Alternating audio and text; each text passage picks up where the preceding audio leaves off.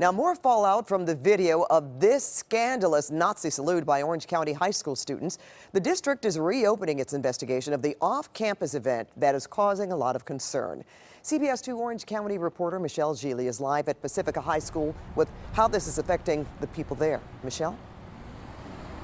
Well, I can tell you, Pat, that I interviewed a senior, and she says she's embarrassed now to attend Pacifica High School. She says she knew nothing about this incident until the video surfaced recently. And get this, I talked to Garden Grove police within the last few minutes.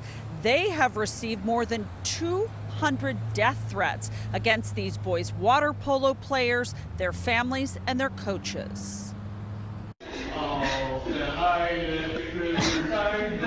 I think I know the guy on the podium that was in one of my classes. Pacifica High School senior Amanda Marshall recognizes the water polo player giving the Nazi salute in a 2018 video with other teammates as an underclassman on our Garden Grove campus. How did the coaches and the staff and stuff not know this was going on? It's a question many in the community have been asking since the disturbing clip surfaced a few days ago from a team banquet held last fall.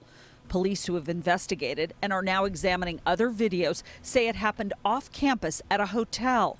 Some of the boys were in a meeting room alone before the ceremony. This Pacifica High School alum, who is also a parent at the school, reacted this way. I don't think that's a representation of this community or anything. That I've been here for over 35 years, so it's just unfortunate. I knocked on the door at the home of one Pacifica water polo coach this afternoon, but no one was home. We did a disservice.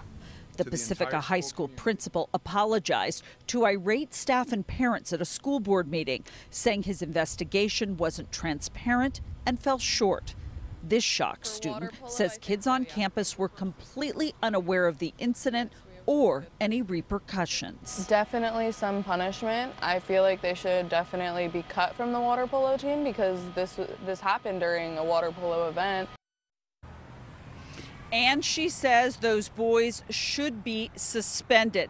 Now, that student told me that the kids here at Pacifica High School are well educated on the horrors of Nazis and the Holocaust. She says that the boy in that video, who she recognizes as a classmate, was a nice kid. She thinks he was trying to impress his friends. Live in Garden Grove, I'm Michelle Gili.